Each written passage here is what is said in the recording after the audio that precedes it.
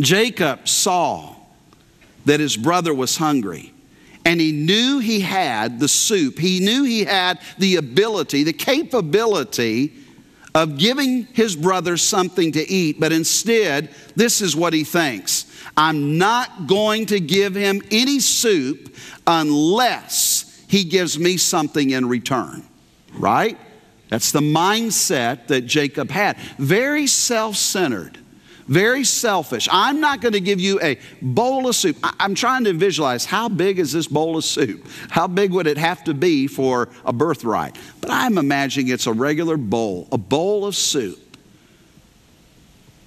Now, Esau was crazy for doing it, yes. But there was something wrong with Jacob for scheming this plan that he devised here of how he would somehow or another get that which he truly wanted deep down inside. He wanted to be number one. He wanted to be the firstborn. That's why he came out grabbing that foot. His whole life, he was constantly wanting to be at the top, and he would do anything to hurt other people to get to that position. Let me pause right here and say this: helping people in distress with no personal benefit in return is a moral obligation that we see all throughout Scripture.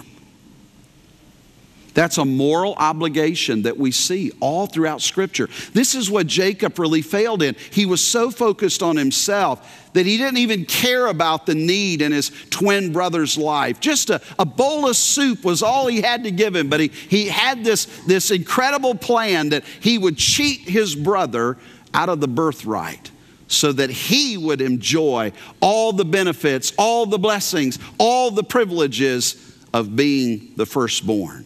Think about that moral obligation, because that moral obligation that you and I have to help others in their time of distress, in their time of need, is not only an Old Testament concept, but it is also a New Testament concept. Go to Deuteronomy chapter 15, if you will.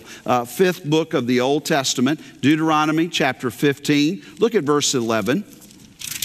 Deuteronomy 15, verse 11. For the poor shall never cease out of the land. There will always be poor people, right? There is even today in our 21st century culture. Therefore I command thee, God says, saying, thou shalt open thine hand wide unto thy brother, to thy poor, and to thy needy in thy land. In other words, you come in contact with people who are needy, those who are in distress. You may not be able to solve all of their problems, and most of the time we can't.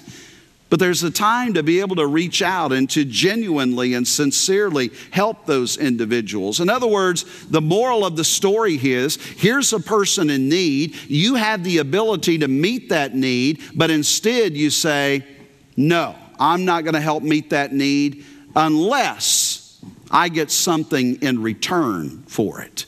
That's the mindset of Jacob. Listen to the New Testament. Let me give you a New Testament verse. Do you remember 1 John chapter 3 and verse 17? But whoso hath this world's good, and seeth his brother have need, and shutteth up his bowels of compassion from him, how dwelleth the love of God in him? Now think about the love of God for a moment. God loved us when we were yet sinners. That's what Romans 5 verse 8 says. God loved us.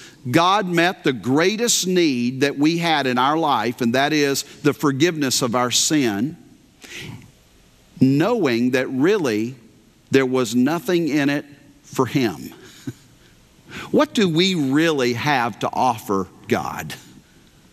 The one who created the universe, the one who I mentioned this morning has greater value and greater worth than anybody or anything else in all of the universe. What do we really have to offer Him? What could He benefit from us? You see, He saw our condition, He loved us, and He provided a way of salvation for us. And the Bible says that whenever we as born-again believers see a need and we don't reach out and minister to that person in their adversity or in their distress, then how does the love of God dwell in us? Our self-consumed Adamic nature says, there's no law that says I have to help him. Besides, what's in it for me? The Apostle Paul says in Galatians 5, verse 16, walk in the Spirit, and ye shall not fulfill the lust of the flesh. Walking in the Spirit. You see, the Spirit within us whispers, help him or help her, because it's the right thing to do. It's the right thing. Jacob failed to do the right thing here in Genesis chapter 25. He failed miserably. Here was an opportunity for him to say, hey, I know you're tired. I know you've been out hunting all day. You probably started early this morning. You haven't had breakfast. You haven't had lunch. I've got a big pot of lentil soup right here, and I'll be glad to pour you a bowl and give it to you.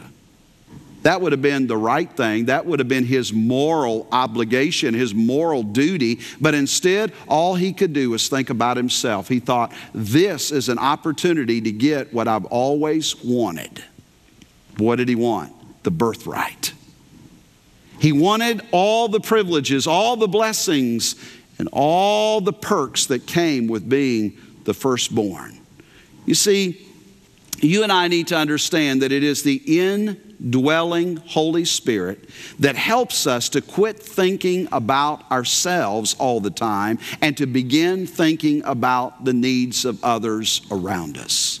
There's a battle that goes on in our lives every day. Within our hearts, we still have the old Adamic nature. We haven't lost that. But now that we are born again believers in Jesus Christ, we have also the indwelling Holy Spirit. The new divine nature is within us. And there's that battle that is going on. That passage that I just referred to, Galatians chapter 5, talks about how that if we walk in the flesh, there are severe consequences, fruit that we don't want that will be manifested in our lives. But if we walk in the Spirit, then we have wonderful fruit. The fruit of the Spirit abounds in our lives.